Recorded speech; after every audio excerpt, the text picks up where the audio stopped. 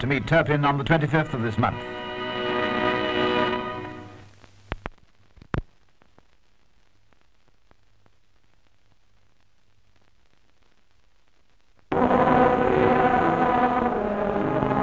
"40 years on, this day will certainly be remembered.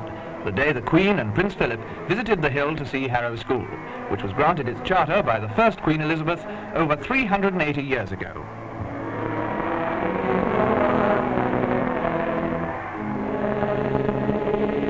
Her Majesty saw Bill, the school roll call, being taken by Mr. Baldwin, the second master. At Harrow School, tradition and progress are a happy partnership.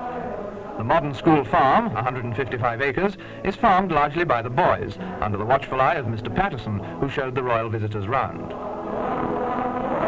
The Queen saw the football used in the Harrow game. It's 2.5 times larger than the association ball. Harrow sport and Harrow life are reflected in a host of school songs, and during a concert in the speech room, the boys included a new verse in the song telling of their foundation.